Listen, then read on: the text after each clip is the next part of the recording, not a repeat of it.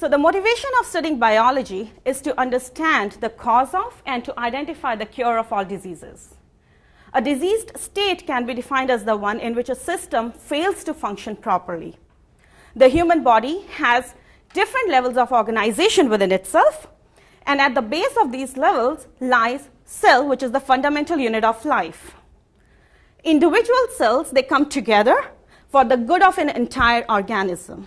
And this coming together is what we call as communication between the cells.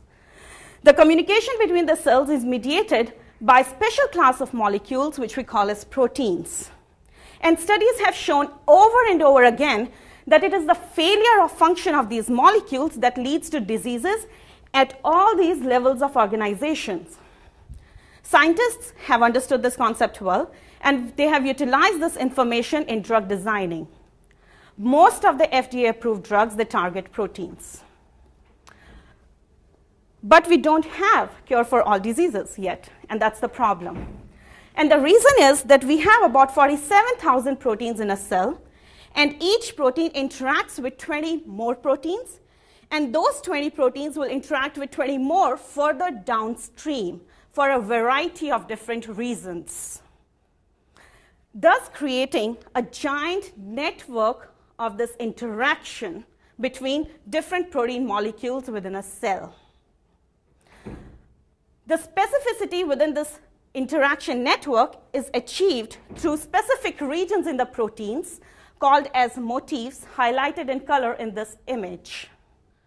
The preliminary studies in our lab have shown that when these motifs are present in a specific region of protein called as the C-terminus tail, it imparts functionality to that protein.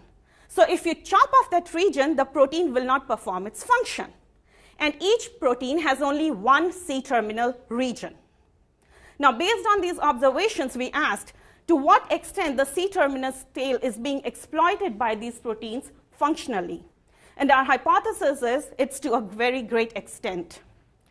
To test our hypothesis, we generated a list of potential C-terminal motifs in all the human proteins of a cell.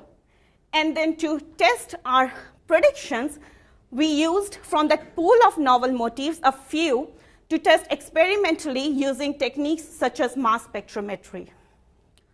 All this information has been consolidated into and will be updated in our web application, the C-Terminome, which is freely available to everyone. The end goal is to be able to generate these protein networks for each protein in a cell so that we can infer the potential drug targets for any diseased state. Thank you.